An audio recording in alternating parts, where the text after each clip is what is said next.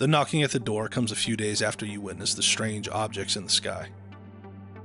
A loud series of slow, deliberate thumps, like whomever is on the other side of your front door is striking with their fist rather than rapping with knuckles. On your very doorstep are three sinister, pale-skinned men dressed in old-fashioned black suits, thin black ties, sunglasses, and starched white shirts. The uninvited men are intimidating, even frightening. They exude menace and mouth threats in cold monotones.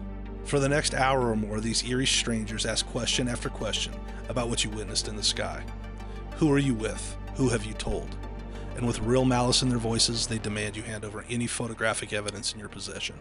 And then, too late, you realize these visitors are the men in black. Finally, they leave as abruptly as they came, pausing at your door only long enough to issue an unambiguous warning.